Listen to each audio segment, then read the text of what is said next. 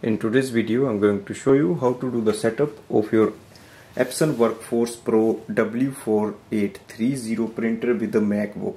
Now first thing is to connect this printer with the Wi-Fi network. So go to the printer's control panel.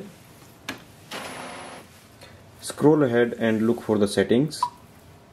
Select General Settings, Network Settings, Wi-Fi Setup. Select Wi-Fi recommended. If it is connected with the Wi-Fi network, you can change here, change settings, and now select the Wi-Fi setup wizard. It will search for your Wi-Fi network in its range. Select your Wi-Fi network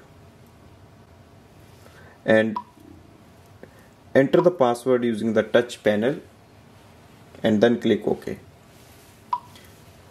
Once it is connected, you will see the Wi-Fi is signal available on the top of the screen and it says connected.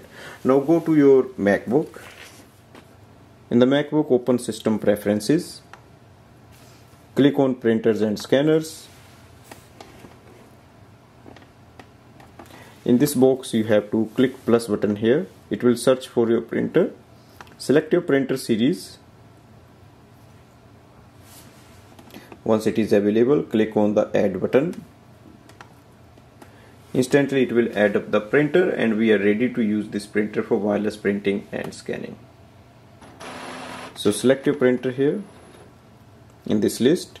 Now this is the print button. If you click on the print, you can start printing. If you want scan, click on the scan.